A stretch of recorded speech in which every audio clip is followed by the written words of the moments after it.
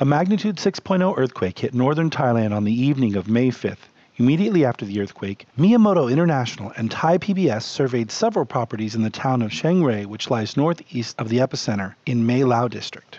Although damage was not widespread, more than 9,000 homes, 99 temples, 35 schools, and 25 hospitals were damaged.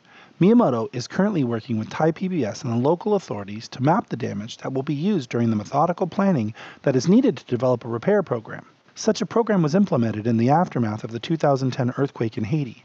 This resulted in more than 100,000 people returning to safe homes, while more than 6,000 masons and 600 engineers were trained on safer building methods. Senior engineer Elizabeth Kenyon, who was part of that program, is now working full-time in Thailand and shared her assessment and recommendations on Thai PBS. What is your advice for the recovery right here in Chiang Rai right now? Well, I think they're on the right track in that they're establishing the red, yellow, and green. That's so important, not just for educating the public and for preparing for repairs, but also to tell people who are living there whether it's safe for them to go back home or not.